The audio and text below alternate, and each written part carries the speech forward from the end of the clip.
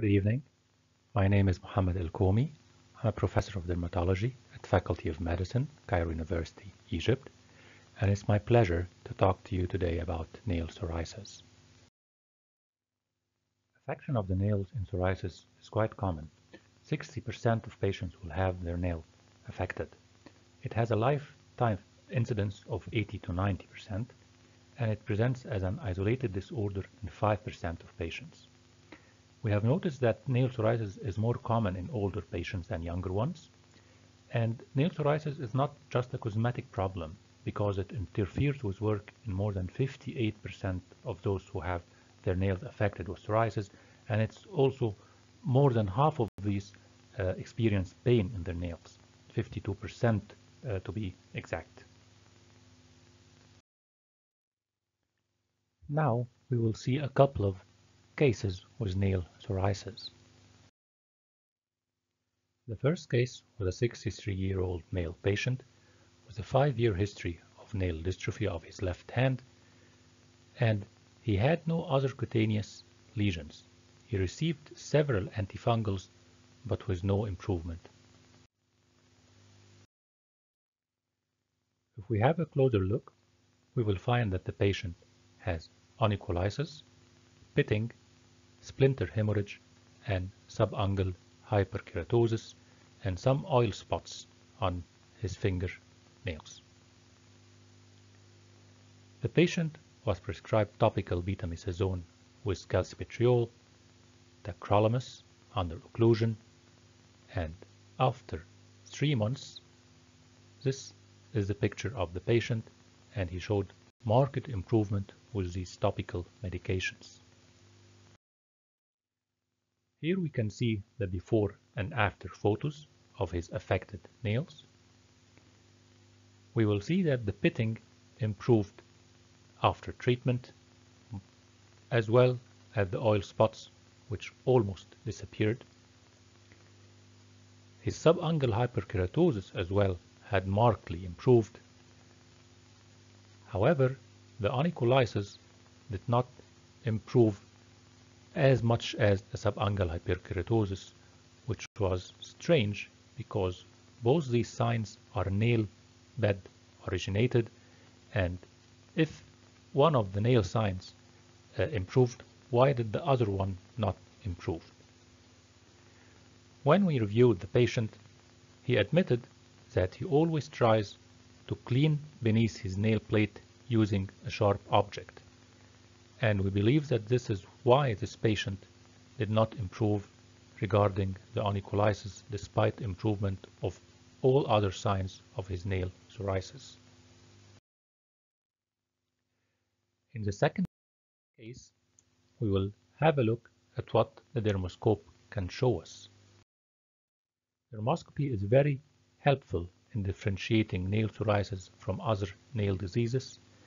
In this picture, we can see clearly the splinter hemorrhage, the onycholysis with its smooth border, unlike that of onychomycosis, which shows spikes, and that of traumatic onycholysis, where the border of the onycholytic area is more or less slopy.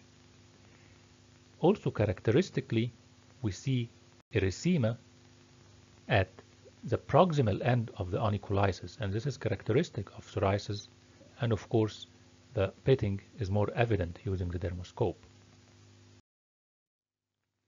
Here we see an emerging scale coming out of the proximal nail fold, as well as vascular puncta of the nail fold, and they are both suggestive of psoriasis.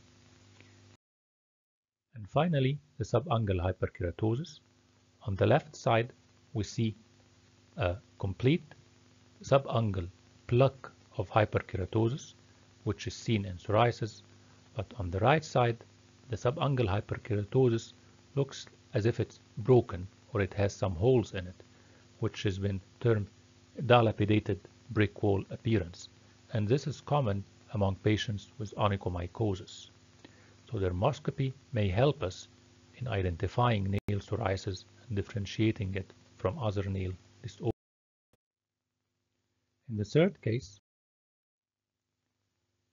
This young man started developing pustular lesions on the distal parts of his fingers, followed by pustular lesions elsewhere on the body, making this a case of acrodermatitis continua of Halipo with generalized pustular psoriasis, or what we can call mixed type of pustular psoriasis according to the Erasmus.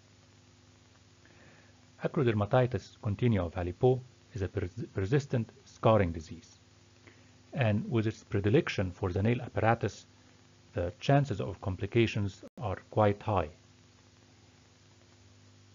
We started this patient on a high dose of cyclosporin, 5 mg per kilogram per day, and after 3 weeks, you can see in the bottom picture that most of his pustules have cured, but unfortunately, also he lost several of his nails, leading to anonychia. This anonychia is often irreversible. Acrodermatitis continua of Halipo is an aggressive disease for the nail, and it should be treated as such. It should be treated aggressively and with rapidly potent acting drug to prevent such complications. Our fourth case, this 25-year-old housewife had a 3-year history of nail dystrophy, for which she received several antifungals, but with no improvement. The patient reported that her condition was painless, and if we take a closer look, we'll find that the patient has onycholysis, subungual hyperkeratosis, longitudinal ridging, and large bit proximal to the nail fold, proximal nail fold, and we have also some edema in the nail proximal nail fold, which may be attributed for being a housewife, maybe leading to this chronic paronychia. But her paronychia was localized to the affected nails only. It was painless. The patient did not report any type of pain or oozing from these swollen areas. So we asked for an X-ray, and this showed arthritic changes consistent with our clinical picture of the nail. This was a case of nail psoriasis with arthritis. So after consultation with our colleagues in rheumatology, we started the patient on methotrexate, 15 mg per week, and after 6 weeks, we can see that her nails started to get better, and even the swollen nail folds and swollen fingers are also starting to improve. In conclusion, please remember to discuss nail grooming habits with your patients and try to use the dermoscope, because it's often helpful in difficult cases when we try to differentiate between nail diseases. Ask for imaging studies when clinically appropriate. And finally, please remember to treat pustular psoriasis aggressively to avoid complications like anonychia. Thank you very much.